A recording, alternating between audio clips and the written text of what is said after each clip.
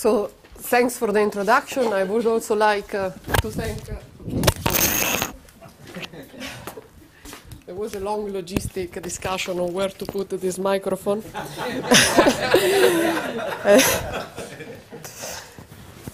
So I would like to thank the organizer for the opportunity to be here, and I would like to thank, and I say the names, Hossein Sadekpura, Peter Schmelcher, and Robin Sandra. And I also would like to say that it is an honor to give a talk after Peter Lambropoulos. I will remember this day. Well, it's true.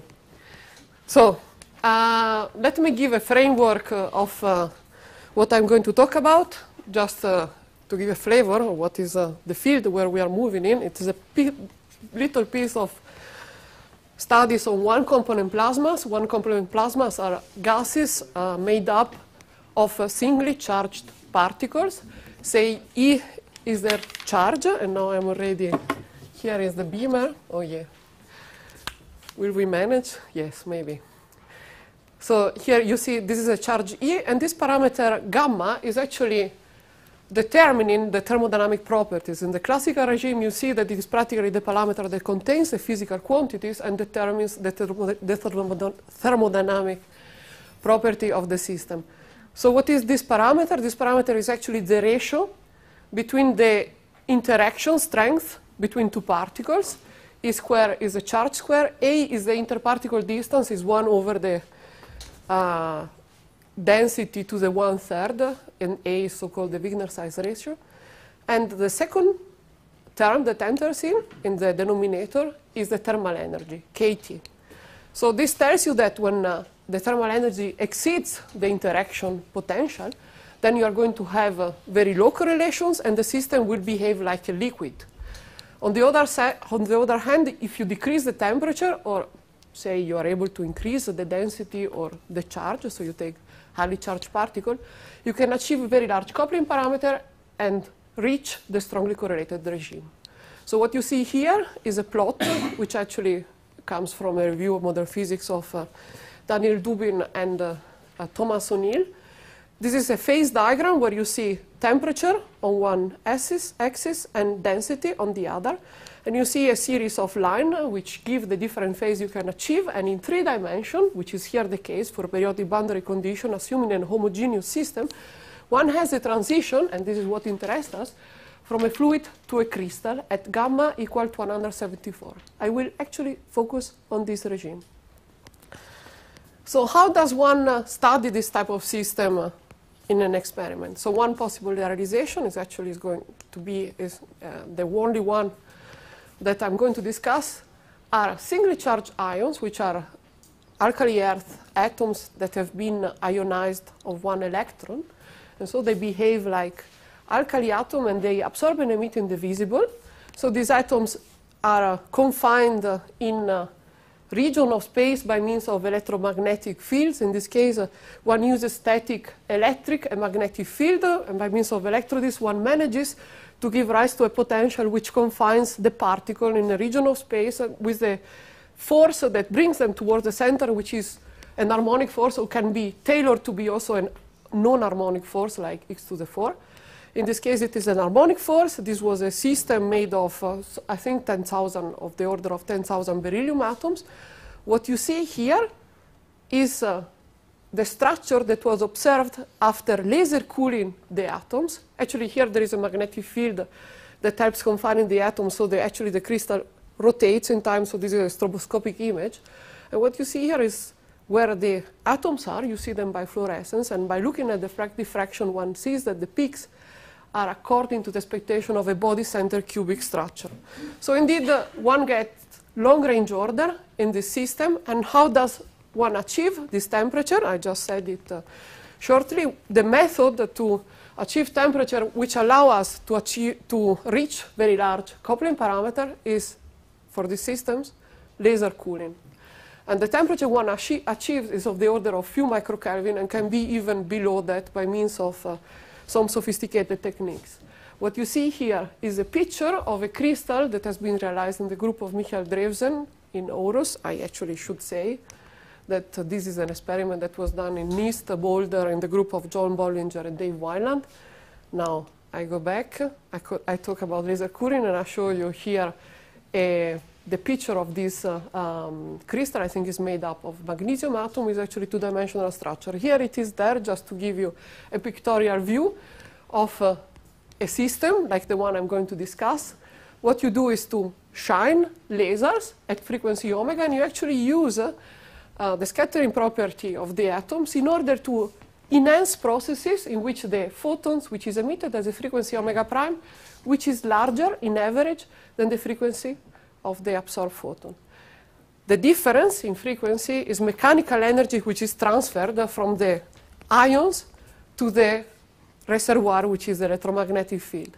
So that in average one manages to take away mechanical energy from the ions and then achieve this regime in which correlation are strong and one observes then long-range order.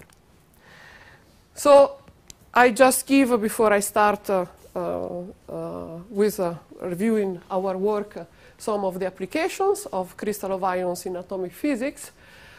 This is actually the cover of Nature that appeared in 2003 of two experiments. Actually, this is for the experiment of Innsbruck, but two experiments were reported back to back, the one of NIST and the one of Innsbruck, in which they showed teleportation of the state of an atom in a 3-ion chain.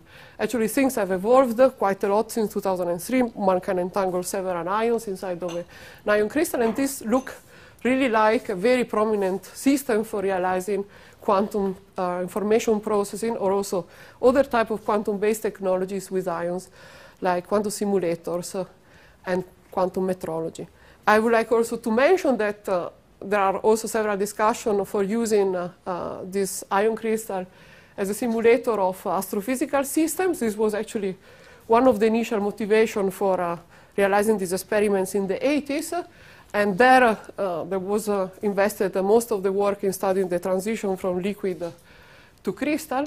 And also there are several groups that focus on looking at ultra-cold chemistry with this ion crystal, so that to observe chemical reaction in a controlled way.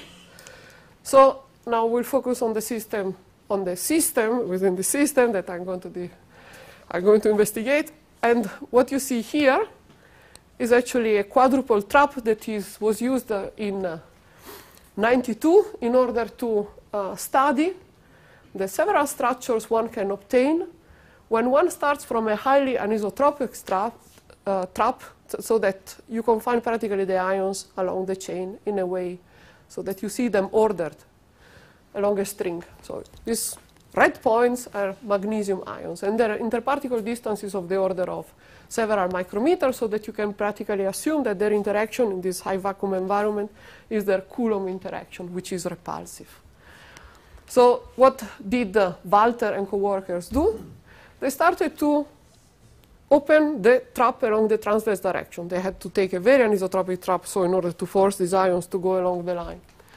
They started to open the trap, and the first thing they observed was the transition to a planar structure in which there were two strings, and these two strings had the ions that, if you draw a line, looks like a zigzag. And they went on, and then they saw that there was a transition to a helicoidal structure, and so on and so on, and they practically systematized the parameter regime in which these different structures are observed. There were some discussion at that time about what is the transition from linear to zigzag, and I'm going to enter in this point. Actually, we settled down and the problems, and we analyzed the problem and showed that this is a second-order phase transition, and this is what I'm going to discuss. I will also show that it is possible to see quantum effect at the second-order phase transition from linear to zigzag, and these quantum effects are indeed tunneling of the ion from one side to the other side of the chain that will give rise to a disordered type of system, and you will see that this is actually some sort of natural quantum simulator of a ferromagnetic system.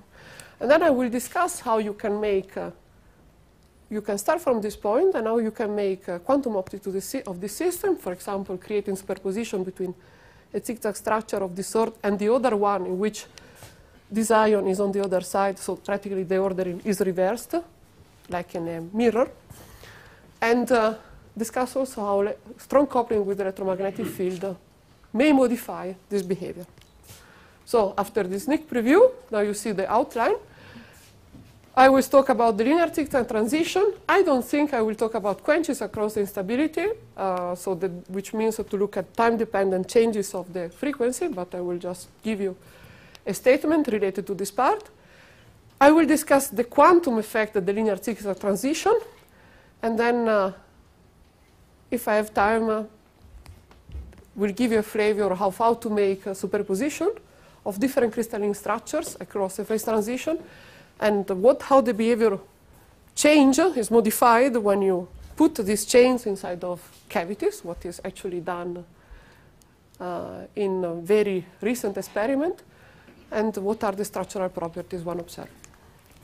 So now I put always this slide because when I say the ion chain and I say I wanted to study the ion chain, people say, wow, the ion chain is a thing is a textbook example. You find it in several textbooks, and indeed you do. You go to the Ashcroft-Mermin. You look at the theory of the harmonic crystal, and then you go at the very end of this chapter. And at the very end of this chapter, there is an exercise. And the exercise is, OK, now we did everything with nearest neighbors interaction. We have, however, the Bloch theorem applying in this system. You have a periodic structure, so you can see that you can always solve the dispersion relation. Take that your interaction scales as 1 over r to the alpha and solve the dispersion relation. So you do it for any type of interaction. You take the Coulomb interaction, you find also an analytic solution for all the modes, and you see that, fine, you know everything analytically. The only thing is that if you study the behavior along wavelengths, you see that differing to other type of interaction which are not 1 over r, but 1 over r 1 plus alpha, then you see that there is no sound velocity. What does it mean? So you don't have, at very small wave vector, a linear relation between frequency and wave vector, so that you can have a photon-like excitation propagating through the chain. This is a consequence of the fact that the long-range interaction, the Coulomb long-range interaction, even in 1D, is indeed long-range. So it has some effects that lead them to the universality class in which you cannot assume it is a short-range interaction. So now what I show you here is a picture of an experiment that was done in Aarhus. These are something like 80 ions along a chain. And now you look at the plots, and where you have red, it means you have more emission, more fluorescence. And then you see that if you take a typical linear pole trap, then the density of the ions, so the number of ions, is larger in the middle of the trap, and it becomes more rarefied at the edges. And you see indeed that you have a non-homogeneous distribution, and the Bloch theorem of the exercise of the Ashcroft-Mermin doesn't apply. And also you have a long-range interaction potential, which leads to the fact that even if you would like to say, well, it's not really a Bloch theorem, but I can assume that locally I have some sort of uniformity, and then I let, with perturbative treatment, vary my phononic wave so to find the dispersion relation, then it doesn't work because the perturbation theory doesn't converge. Now what you see here, practically you have to use another approach. What you see here, and I want you to look at, this is a Hamiltonian, this is a kinetic energy, this is the potential energy of the trap. Here nu is the trap frequency along the axis, where is the chain, and ut is the transverse frequency. And we assume here that nu-t is much larger than nu, and you can quantify how much larger it is, and I'm going to discuss it. And then you see the Coulomb interaction. These are the 3 types of energy that are playing a role, and that will practically determine all the dynamics I'm going to discuss if I don't comment or otherwise. So say you wanted to solve the dynamics of an ion chain in the regime in which it forms a crystal. The first thing you want to do is you want to see what is the crystalline structure. So you want to solve the problem of the charge density at equilibrium, which is actually a problem of taking the forces, of equilibrium of forces, the Coulomb repulsion, which should balance with the harmonic force, which tends to push the atom toward the center. You can do it for a very large number of atoms, like in this case, 80 is sufficiently large for applying a continuum limit. You have to do it in a clever way, because you are taking a continuum limit of a charged gas, singly charged gas in 1 dimension. This has been done by Daniel Dubin, and what I show here is the linear density as a function of the distance from the center of the trap. N is the number of atoms, L is the length of the chain, which is found by means of a variational method, and 1 minus x squared over L squared is practically the behavior as a function of the distance. And what you see here are molecular dynamic simulations which compare the position of the ion with respect to the prediction of this formula. I give just this plot to show you that one can study these modes, and actually I want to focus on the transverse spectrum. Now n labels the eigenmodes and is not the wave vector or the quasi-momentum of the crystal, and it is not the quasi-momentum of the crystal because you have an inhomogeneous distribution of charges. This is here the transverse trap frequency, this is here the axial trap frequency, I focus on this.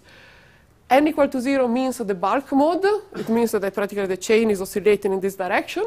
And it is actually the largest frequency, it is the frequency of the trap, and it is the largest frequency, and you can understand it in terms of the fact that if you confine a series of charges of the same sign on a line, you will tend to decrease the energy if you start to change their interparticle distance.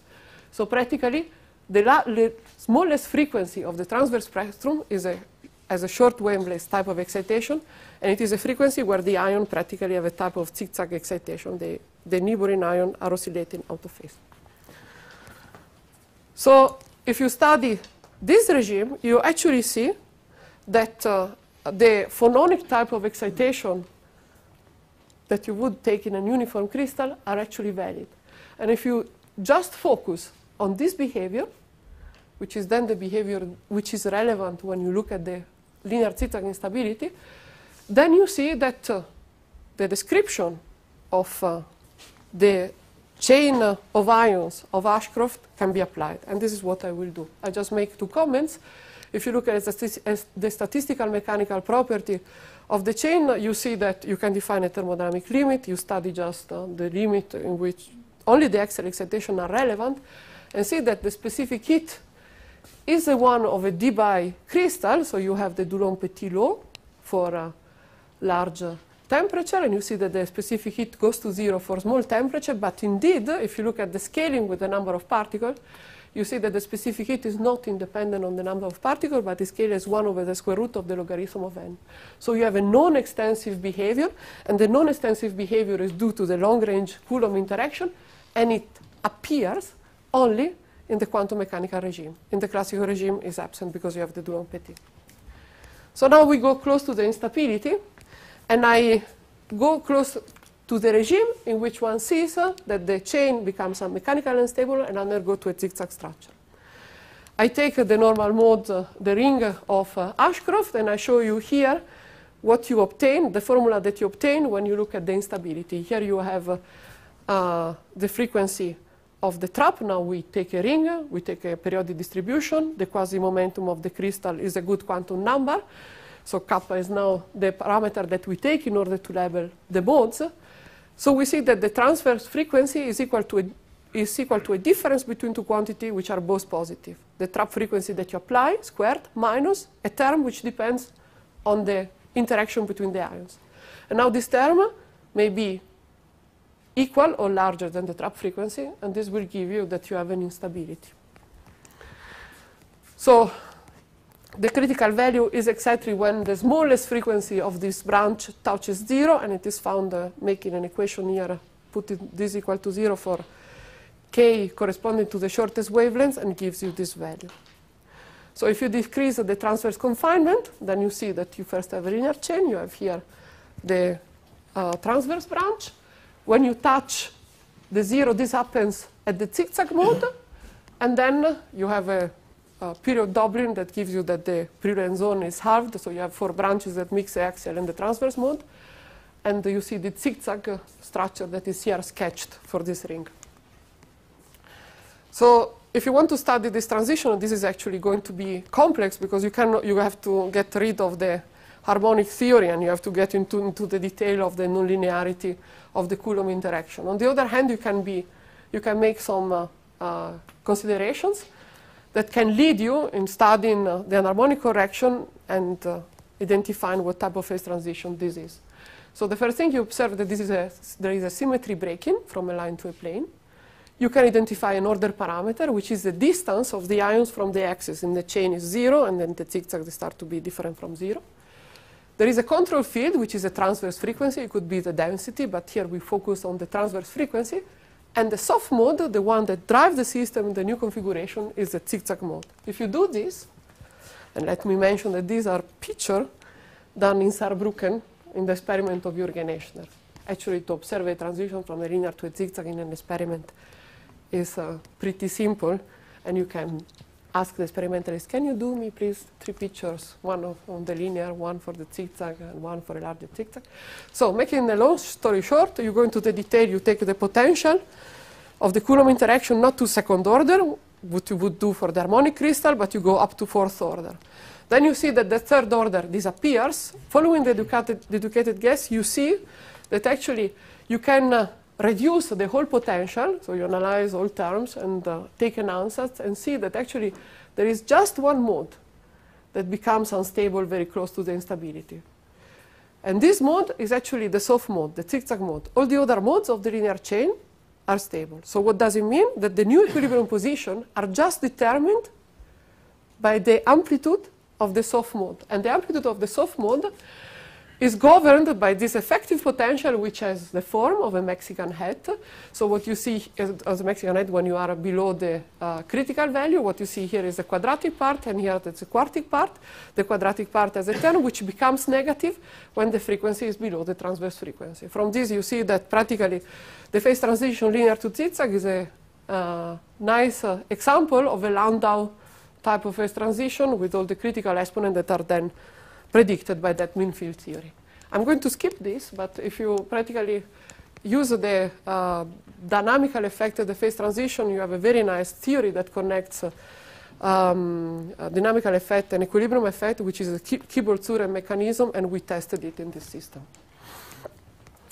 I go to the quantum effects, and I go back to the picture that I gave before. We have the quantum phase transition. Now, so we take into account kinetic energy. So far, I was just talking about the potential. So say we identify this frequency where we have the instability. According to our potential, we look for the equilibrium position. Then we checked whether they were stable. And we see they are no more stable when the transverse trap frequency goes below to this value. OK, so in principle, you expect a zigzag, but your potential is now a double well potential, and kinetic energy will give you tunneling.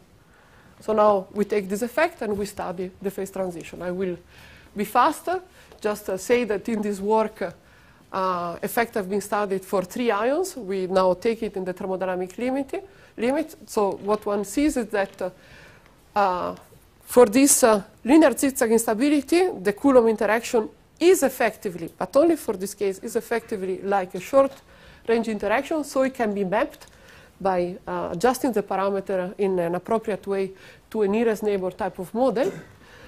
So you have an effective potential, which is a quartic potential like the one, like the double well in 2 dimensions that I was showing before, that compete locally, that compete with the interaction. The type of phase transition you can imagine in this way. You have a series of potential, which are local for the ions, and the tendency for the ion is that they will be in the minimum, and when the potential becomes a double well, they will be either on the left or on the right side, and they will tunnel between the two, and the interaction will tend to order the ions so that they increase the distance. So the quantum phase transition arises from the competition between tunneling and the interaction by using path integral type of treatment, which are pretty standard for this type of problem. We take the Euclidean action, we study we integrate out the fluctuations, identifying some sort of dipole, so the ion can be left or right, and so it is like a spin.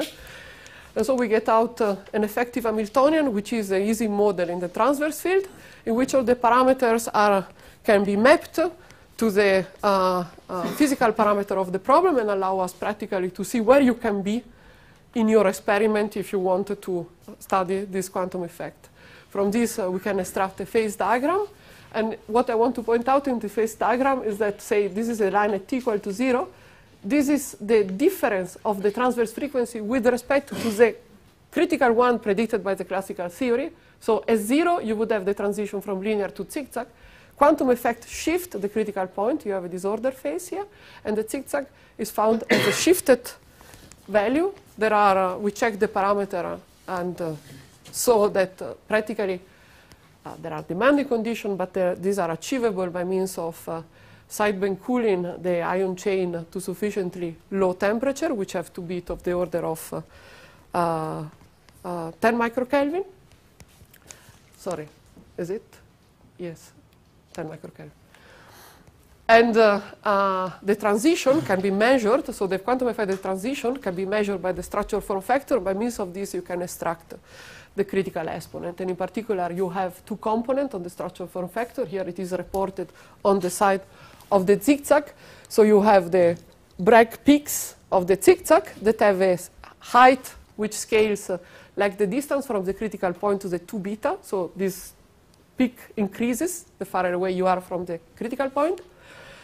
And you have a background signal coming from tunneling that decreases the farther away you go from the critical point from gamma and beta. Actually, gamma and beta are critical exponent of the Ising model in the transverse field, and they are different from the critical exponent predicted by the Landau model. I go to the quantum optics now part, and I say, good, now we understand this problem, and we want now to play with it. We want to engineer this system. And the first thing we want to do is to say, okay, these ions now, they have an internal structure. If you have an internal structure, you can also use dipole forces by means of you drive an optical transition, and you can use dipole forces by means of a standing wave, by means of a focused laser beam, in order to make spin-dependent forces. So say that I want to create a potential that is such that if the ions are in the ground state, they are in the linear, and if the ions are in the excited state, they are in a zigzag. Now I create a superposition between the ground and excited state. Do I create a superposition between a linear and a zigzag? Actually, to create a state which is a superposition of all ion in the ground state and all ion in the excited state is pretty difficult. It's a challenging problem. But you can do it with one. You will create a quench, a localized quench. And if the chain is sufficiently small, so that the correlation length of the model is larger than the size of the crystal, you will practically, by exciting one ion feeling such a force, create a zigzag configuration for all the ions. Okay? This is the idea. So what you see here is the potential which is state dependent. We have two different potential. If all the ions are in the ground state, they are in the zigzag. If we excite the central ion in the excited state, it is in the linear. Now, what you will have is that internal and external degrees of freedom will be entangled by the dynamics, since the Hamiltonian for the crystal will be different depending on the internal state. So we made an analysis, a type of stability analysis, how you have to change these potentials in order to create such a superposition. This is what this slide should say. What's phi of t? Phi of t is the evolved state that you get when you excite. So you now excite the central ion, it becomes an excited state. Now it will be the initial state, it will be the one corresponding to the ground state of the zigzag, but it is not stable because the Hamiltonian is now different. So the Hamiltonian is now the Hamiltonian of corresponding to the one in which you would have the excitation of a linear chain. And so phi of t is the evolved state according to the Hamiltonian where you would have the linear chain. And so you get that internal and external degrees of freedom becomes now entangled because of the dynamics. Thank you for telling this. I have 3 minutes, and this is a generous offer. Thank you. So I was going to say very fast that what we do is practically to make excitation. So here, say, we take a certain aspect ratio, and delta alpha means that this is the force that we apply, which is a spin-dependent force, which apply in the excited state. So say, if we excite the ion from a point here to a point here, we can have a structure which is a zigzag when all the ions are in the ground state, and a structure which is a linear when all the ions are in the excited state. So say that you make a Ramsey interferometry, you invert then the pulse after a certain time. And this is the elapsed time between the first pulse, creating the superposition, and the second pulse, inverting the process. So what you're going to see in this process is a series of peaks which periodically appear. And this periodicity is indeed determined by the soft mode. Here you see the visibility signal at 3 different regimes. The one in which you excite the 2 states so that the excited state sees a steeper zigzag. Here you do it across the phase transition. Here they are 2 linear. And this is exactly the region, the one in the middle, in which the chain is excited across the phase transition. And what you see here, these lines, they practically determine where is the time of the revival according to the point in which you are along this line. So the time of the revival diverges. It diverges actually at this point. And this point corresponds indeed to the instability. And you can actually associate, if you look at the Fourier transform of this signal, 3 lines. One line corresponding to the, that give the important frequency. One frequency is the frequency of the soft mode, which becomes unstable and then becomes another mode across the instability. And then you see here several frequencies that indicate that you have some entanglement. I say 3 words to what happens if you put the ions inside of a cavity. Now we take a setup like this one. In addition to the mechanical energy of the ions, what you have now is also the AC star shift of the cavity potential, which depends on where the ions are.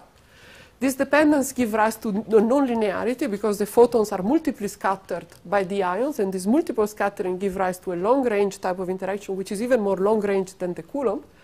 And this long-range type of interaction modifies the stability property. This modification gives rise to hysteresis. So what you see here is intensity at the cavity output, where you can associate to this as a function of a pump on the cavity, where you can associate to this line the linear chain, to this line the zigzag, and so you find a regime in which both are stable. And if you look, for example, at the behavior at one point here around, and you look at the spectrum of the excitation, the spectrum mixes photonic and vibrational excitations, so that if you look at it for increasing cooperativity, so for increasing coupling strength with the cavity mode, then the lines of the zigzag, the one that you would associate to each mode, actually broaden and give rise to funnel-like resonances. And this is at these funnel-like resonances, one observes entanglement between photonic and vibrational degrees of freedom. Now, I give a very short outlook. I showed that structural transition and ion crystal are natural quantum simulators of solid-state system. Quantum effects are like tunneling at the instability can be observed. If you quench across the phase transition, you can access motional decrease of, motional excitation like Schrödinger cut state with internal controlled by the internal state.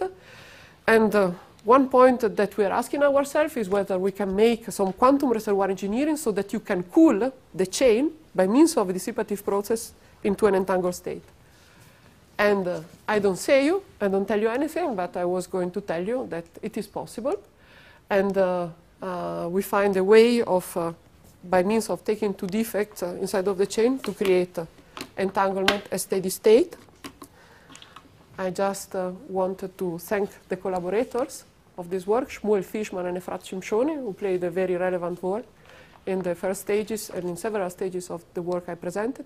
Simone Montangero and Tommaso Calarco. Tommaso was involved in several of the work I mentioned, and Simone is now working on a density matrix normalization group type of simulation for studying quenches across the phase transition.